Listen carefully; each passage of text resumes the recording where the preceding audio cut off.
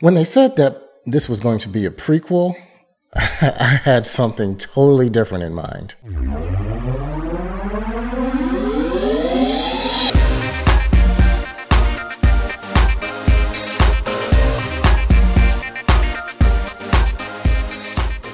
What's going on, guys? I'm JaiGlare and welcome to my channel, and today we're talking about Black Widow. It was released in theaters in the US on July 9th and became available to stream on Disney Plus for the price of $29.99 for Premiere Access. Now, if you're one of those folks that wants to watch this film for free, you're going to have to wait a while. All right, this is ridiculous. I'm taking this off. Black Widow stars Scarlett Johansson, reprising her role as Natasha Romanoff, aka Black Widow, of course, and she's joined by Florence Pugh, David Harbour, who you'll recognize from Netflix series Stranger Things, and Rachel Weisz, who you'll recognize from the beloved Mummy series. We follow Natasha Romanoff as she's plunged back into a dark part of her past as she's pursued by a deadly assassin. And I gotta say, the story was pretty decent. I loved the film. There was some things that were a little disappointing. Now, they said this was a prequel, which I thought we'd be plunged into more of her past. Her time in the Red Room, her time as a child in the Red Room, her training, and how she defected to S.H.I.E.L.D. and the Avengers Initiative, which we did get a little bit of that, but it was basically just our toes being dipped into that part of her past and not really the whole shebang, you know? That was pretty much the most disappointing part of it to me. When they say prequel, I think actual prequel. Well, this is more of a look into her time before she became an Avenger, but not that much. I had a good time watching this film. It was very action-packed, had a car chase scene, which you can't go wrong with in an action film, of course. And the fight sequences were great. The fight sequences looked clean, and there was one scene in particular, which I'll get more into in my spoiler review, that just was brutal and gritty, and you could actually feel the punches and everything that was happening. And it felt personal. It didn't feel like a fight between two assassins, but it was definitely a lot more hardcore than what I thought it was going to be. David Harbour's character was pretty funny. There was a lot of comedy in this film, but it was hit or miss. There wasn't really a lot of laugh out loud moments in the film, at least to me. I chuckled a little bit, but it wasn't, boisterous laughing throughout the film. Some of the jokes were a little bit corny, I'll say, but I couldn't really get with the comedy as much in this film as I probably would in maybe an Avengers film or, Iron Man.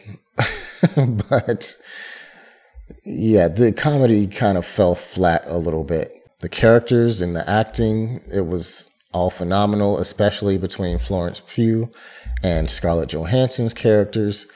I watched the film twice in one night, and I gotta say I really enjoyed the film. It was a little less than what I expected, but overall it was great.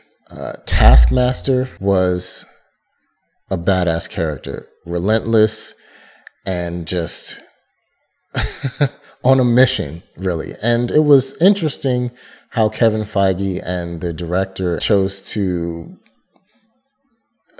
handle Taskmaster. Again, I'm not going to spoil anything. This is a spoiler-free review. There was some CGI in the film, and there were parts where it was just, it could have been rendered a little bit better. There was a lot of unbelievable sections in this film that required CGI. And with the rendering of some characters and facial expressions and hair, you could definitely tell that it was CGI. And it was not up to par with, say, Avengers CGI or the CGI for Endgame and Infinity War. It looked a little cartoony, just a little bit. And I know that, with CGI, it can make or break a film at times. It didn't quite break this film, but it didn't really sit well with me when I saw those parts that had CGI, and it just didn't look clean. It didn't look good. Oh, we did touch a little bit on Budapest and Clint Barton throughout the film. It was sprinkled in, but I wanted to see more of that.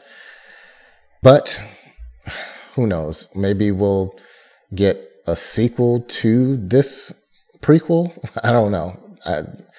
But who knows what the timeline is going to be, and if it's even on Kevin Feige's mind right now. He has a master plan, and I trust his plan. He's done so well thus far with this Marvel Cinematic Universe that I feel as if he can do no wrong with the Marvel characters and the story. I was hoping to get a little bit more of, as I said, Natasha Romanoff's past in this film. It's supposed to be a sequel, or not a sequel. It's supposed to be it's supposed to be a prequel, right? So, I expected prequel qualities in this film, which we didn't really get much of. Overall, I enjoyed the film, and it's a great story. I loved the fact that we got at least a glimpse into Natasha Romanoff's past and seeing her as a child. We didn't really get much story behind her as a child and her training in the Red Room, but it wet our whistle and we got the story that we received. My verdict for Black Widow is a solid 4 out of 5. Now, it's not a bad film. It is a good time. It's action-packed, has some comedy, but I just expected a little bit more. It's not really a 5 out of 5 for me. But enough of me rambling. Let me know what you guys thought. Have you seen Black Widow yet? Be sure to leave a like and subscribe to my channel if you haven't. Hit that notification bell so that you're notified whenever I post a new video to YouTube. I'll be doing more movie reviews, more TV series reviews. I'll get back into doing my 3D modeling and some unboxings, maybe.